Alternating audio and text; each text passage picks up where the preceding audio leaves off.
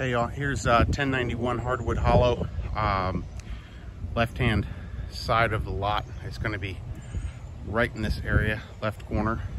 It is a little narrower lot at the top and then widens as you go to the bottom. Sits on the end of a cul-de-sac. Based upon the site plan, that house there is pushed all the way to the left-hand side of their lot. But you can see it's a nice quiet cul-de-sac. Homes around here are varied in their age.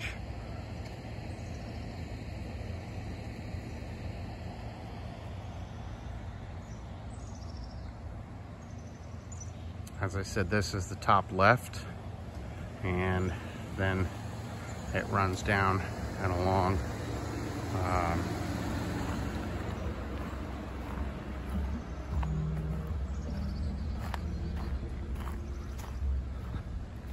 Over to where those utility boxes are, roughly right in that area. You can kind of see the white stake sticking up a little bit, and then it runs down straight on down to the golf course.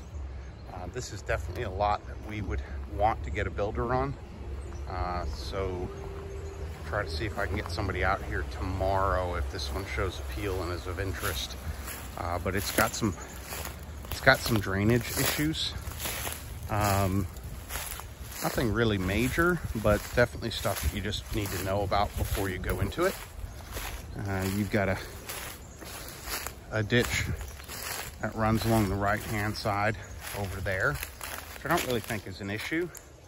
That's just bringing the water all from the top, is running down to the golf course, and I believe there's a culvert down at the base of the lot which runs underneath the golf course to drop all the water into the pond.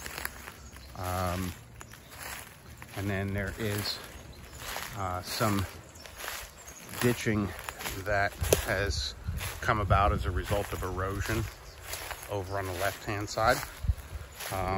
So that would be part of the water direction plan that gets submitted at the time of building. But as I said, would really want to get a builder out here to know how far down can we push a house, what kind of site prep costs are going to be, and all of that.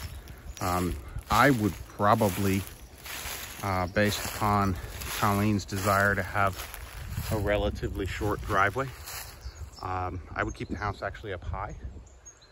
You can see my truck up there, so not too far. We just walk down it. And I would probably keep right about where I'm standing would be the center of the house. And then I would clear out a bunch of these small trees and kind of open up this whole backyard area. You could create a nice little park-like setting in here. You do have a big mound on the left-hand side of the lot.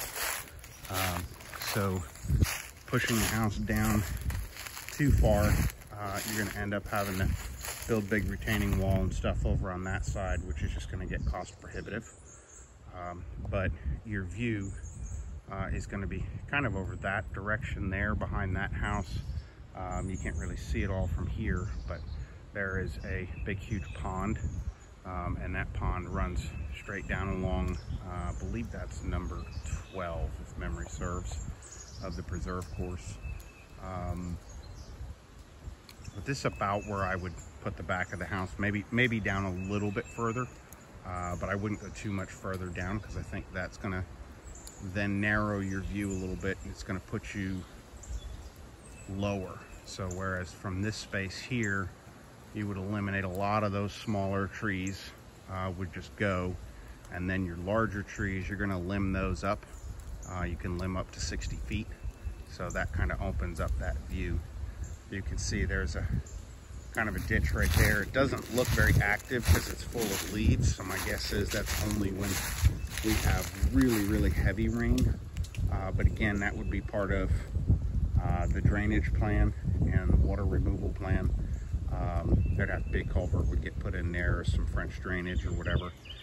And that all leads down, you can see basically right down at the bottom of the lot.